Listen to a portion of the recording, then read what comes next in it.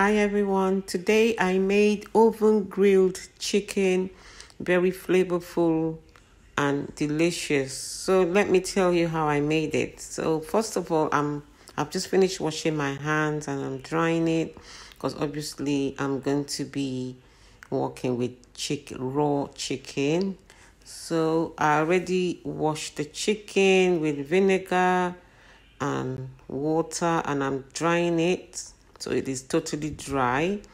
Next thing I'm doing is adding some sunflower oil so it will be easy for the spices to stick to my chicken. Next thing I'm going in with is some seasoned salts.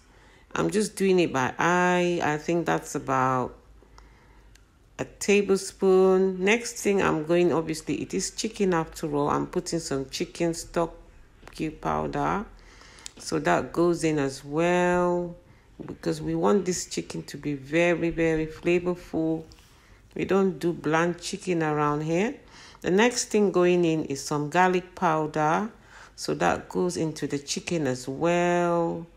You know, garlic makes everything taste nice. And the next thing going in is cayenne pepper, of course. We want it to be a bit spicy. I'm a spicy kind of girl, so I love spicy. Chili, cayenne, yes, I'm that girl. So that's going into. The next thing going in is my Badia complete seasoning, which has all the herbs. You know, this chicken, it has to taste amazing. Yes, it has to taste amazing. So that goes in.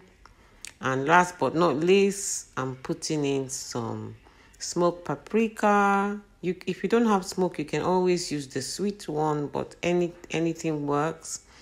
So while everything is in now, I have my gloves on and I'm going to be massaging this chicken. And that's how it turned out after I finished massaging it. So what I did, I cling filmed it, covered it with plastic wrap for 2 hours, and this is 2 hours later.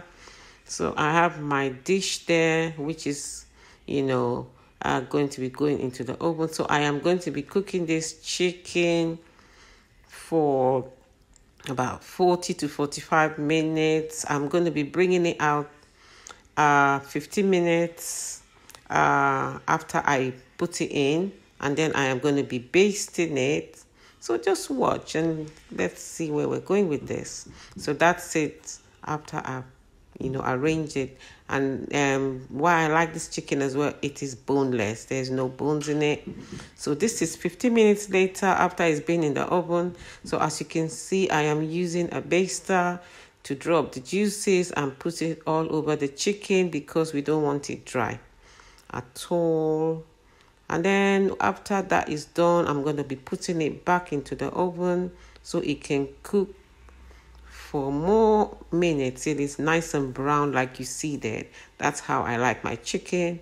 And next thing I am doing is using a spoon to put the juices on top of the chicken so it's not dry.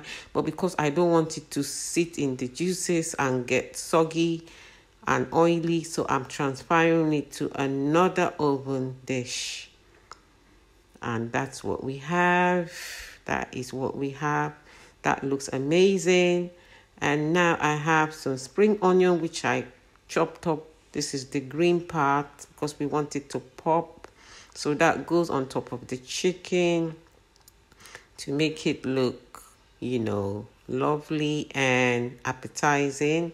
And that's what the next thing that I'm putting on is some fresh thyme leaves, which I, chopped up. So that goes in as well for garnish. And, and the last but not least, I have some lemon, sliced lemon, which I slice into some pieces. And that goes in as well. So that's it, guys. How easy was that? And that looks so amazing. It looks like something you can get in a restaurant.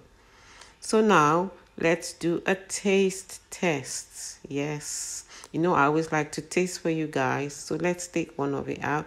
It's still nice and steamy hot. So we're going to be tasting this chicken. And what I have there in my hand is a slice of lemon, which I'm going to squeeze on top of the chicken.